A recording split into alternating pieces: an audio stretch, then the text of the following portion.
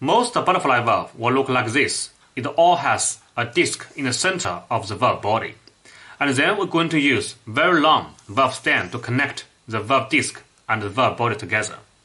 And then we're going to operate the valve by the valve stem to turning the valve disc in 90 degrees to open and close the valve. So that is the basic function for butterfly valve. Commonly, most butterfly valve has one disadvantage, which is, for example, this kind of butterfly valve. When we're going to close the valve disc will going to cooperate with the valve seat to seal the pressure. So we must design the valve disc outside diameter are bigger than the valve seat inside diameter.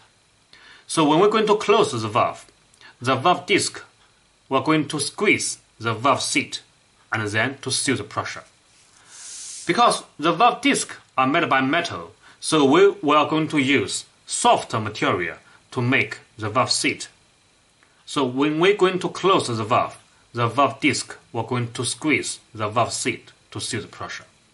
Because the valve seat is soft material, so this kind of butterfly valve cannot work in high temperature and high pressure environment. So that is disadvantages for this kind of butterfly valve. But all butterfly valve has one advantage, which is butterfly valve can make a very big size valve and save a lot of material. And the butterfly valve are very quickly to open and close. So that is advantages for butterfly valve.